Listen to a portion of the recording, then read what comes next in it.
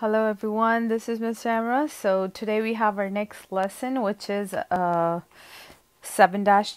and 7-2 is about matrix algebra. Okay, this is, I guess, kind of brand new topic for you guys. I don't know if you guys ever learned this before, but trust me, you guys just gonna love this topic.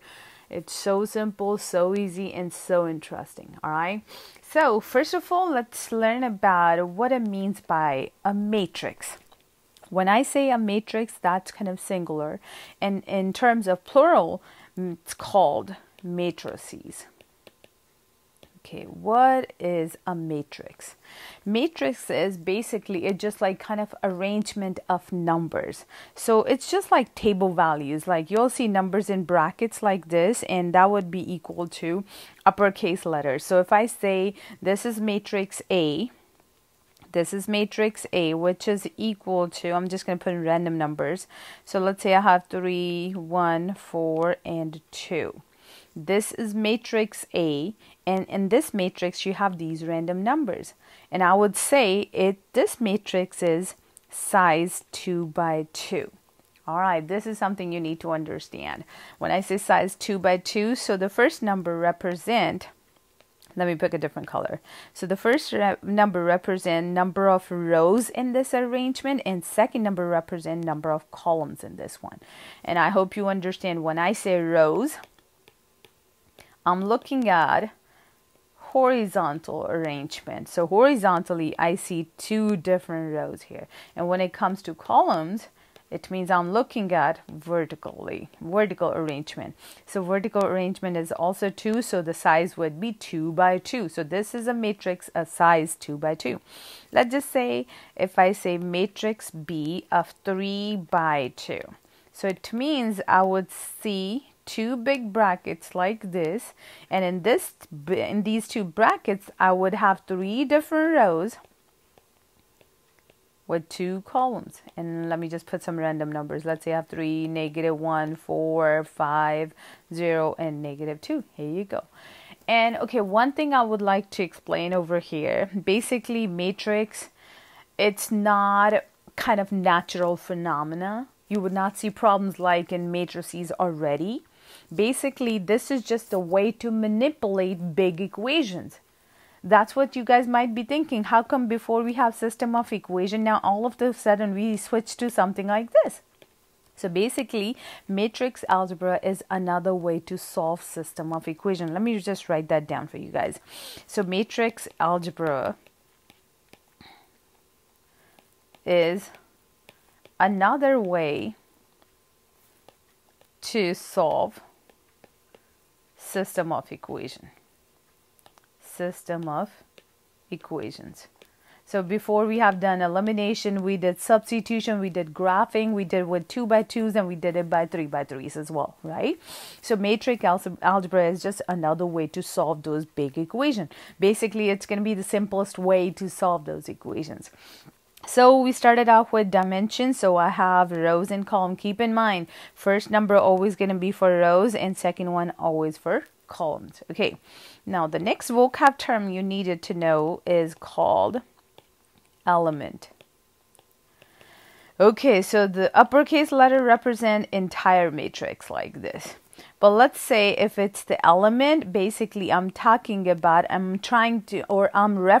to the numbers in a matrix. Let's say I have 3, 1, 4, 5, 0, 1. This matrix is of size 2 by 3 because I see 2 rows and 3 columns. Okay, if I ask you for any element of this matrix, so this is how we write it. So it would be A. This time, since it's the element, it's going to be lowercase letter. So lowercase a with 3 and 1. Okay, I'm asking you for a number in this matrix which is at this position.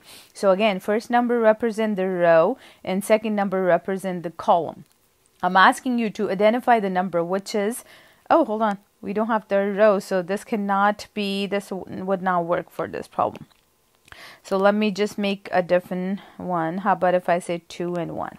Okay, so it means I'm looking for a number in this matrix, which is in second row, all right? So first in second row and first column. So this is the number at this position. So my answer would be 5.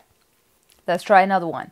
If I have 2 and 3. All right, so I'm looking for a number which is in second row. So first number is the row and second number is the column. So third column would be 1. Here you go. So my answer would be 1. Let's say one more just for your practice. If I say 1 and 2. So again, I'm looking for first row and second column. So first row here and second column would be 1. Here you go. So that's how we identify elements in a matrix. Next, a few more vocab terms. So next one is, it's called square matrix. I'll try to go over most of those introductory concepts for matrices. So I have square matrix. So square matrix is when number of rows are equal to number of columns in a matrix. So 2 by 2, 3 by 3, 4 by 4, and so forth, that would be square matrix. So 2 by 2 would look something like this: 3, 1, 4, 0. 3 by 3 would be 3 rows, 3 column, 1, 2, 3, 0, 1, 5, negative 1, 3, and 5. Here you go. And I know some of you guys might gonna think where I'm getting these numbers from. I just made those numbers up so that I can show you an example on each different type, right? Okay, next one, this is square matrix. Next one I have, it's called identity matrix. Basically, identity matrix is just another way to represent 1 in terms of a matrix. How do we write 1 in a matrix? Okay, if it's one thing you have to make sure in order to write identity matrix, that matrix has to be a square matrix. Has to be a square matrix, like 2 by 2 or 3 by 3 or 4 by or so forth.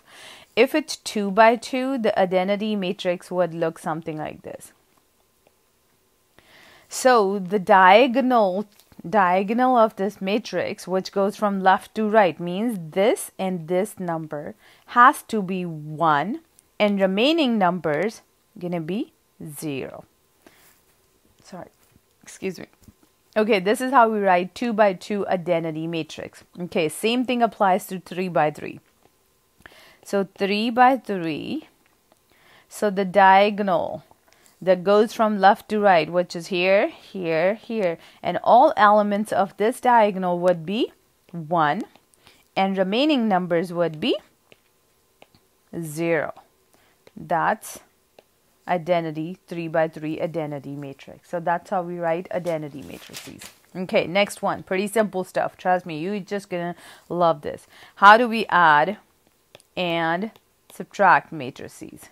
So let's say, first thing, in order to add or subtract, you gotta make sure both matrices has to be same dimension. Same dimension. If you have different dimensions for those matrices, you can't add or subtract. Just say undefined or no solution. So pretend I have matrix A, 2 by 2. I have 3, 1, 4, 5. And matrix B is 5, 6, 0, and negative 3. All right, pretty simple. If I asked you to add, let's pick a different color. So let's take, green this time. Okay, if I asked you to add A to matrix B, so literally it's just adding corresponding elements. So I would take the first number from matrix A, add it to first number in matrix B. Added makes 8. Okay, for the second number, this number added to this number becomes 7. 4 added to 0 is 4. 5 added to negative 3 is 2. Here you go. That's the sum. But let's just say if I ask you other way around, if I ask you for, let's do subtraction, B minus A.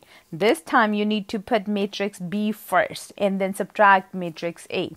So it means I gotta look at matrix B first. Okay, so 5 minus 3 would be, let me write that down, 5 minus 3, this would be 2. All right, for the next number, 6 minus 1 is 5. Then 0 minus 4. I'm just going to write down the numbers. Negative 4, negative 3, minus 5 is negative 8. Here you go. So that's how we add or subtract. First thing, you got to make sure those matrices has to be same size. If you do have it like that, just add or subtract corresponding elements, and yeah, that's pretty much all. You're done. And the last concept for today's lesson is, it's called scalar multiplication. Scalar multiplication. Okay, how do we multiply a scalar to a matrix? So let's say I have a matrix A, 3 by 1. Means 3 rows and 1 column. So let's say 5, negative 1, and 0. And my question to you guys is 3 times matrix A. So pretty simple. Basically, it's just literally multiplying every single element by this 3, which is this constant here. So 3 times matrix A would be 3 times 5 is 15. 3 times negative 1 is negative 3. 3 times 0 is this. Here you go. That's all. That's pretty much all. Basically, I try going over all basic concepts you needed to know to understand the entire process. So tomorrow we're going to have multiplication, big multiplication problems. And yeah, that's pretty much all. So thank you for watching. Enjoy and stay safe. Bye-bye, guys.